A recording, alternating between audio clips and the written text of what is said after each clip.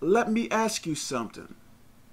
What if a human being tells you that he or she will burn you alive if you don't serve God? What would you do? Give me a second, please.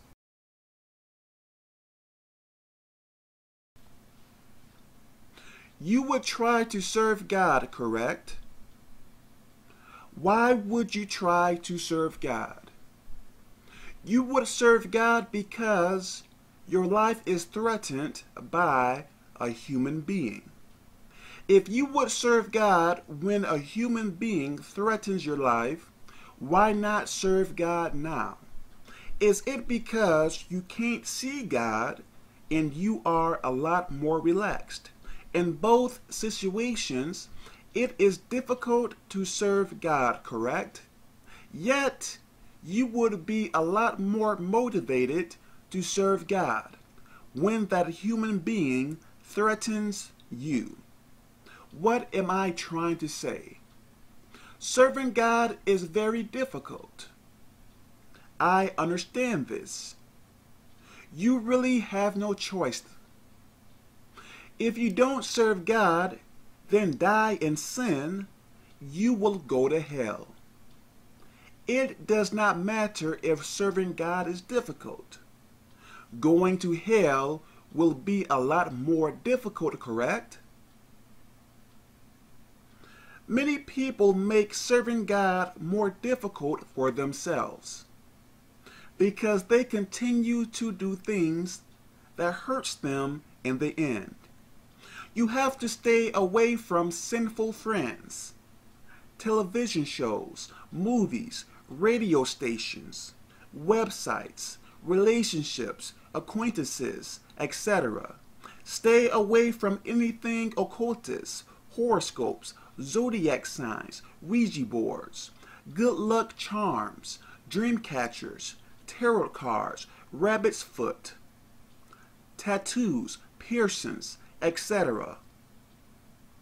All of these things and more will attract demons to you, making it more difficult for you to change your life, making it more difficult for you to give your life to God fully. How can you do things of the devil and try to serve God at the same time? It is not going to work. If you want to do things of God, cut out the things of the devil. If you want to do things of the devil, continue on doing,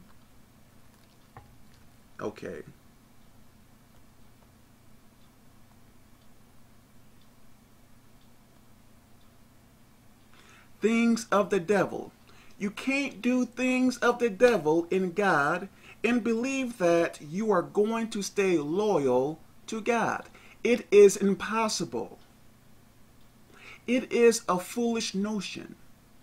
You continue to fall back into sin because you are sabotaging your spiritual life. In order to make a peanut butter and jelly sandwich, you will need the ingredients.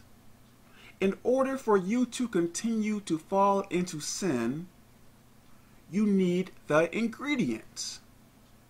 What are the ingredients? All of the sinful things that I stated earlier. The sinful things that you need to avoid. I really hope this makes sense. So Romans 12:2 and Psalms 51:10. So I really hope all of this makes sense. God bless. Okay.